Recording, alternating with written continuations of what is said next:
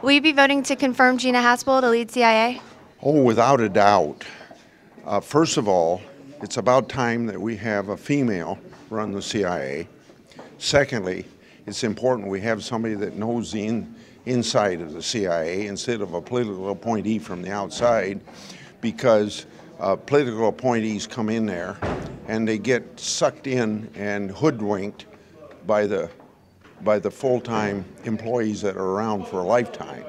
And so without a doubt I would, yes. So you don't have any problem with her torturing or destroying evidence of torture?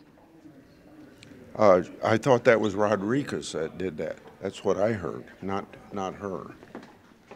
From the reporting I've seen, it was that she participated in the torture program and then destroyed evidence. She did what Rodriguez told her to do. But so following that order isn't problematic then to you?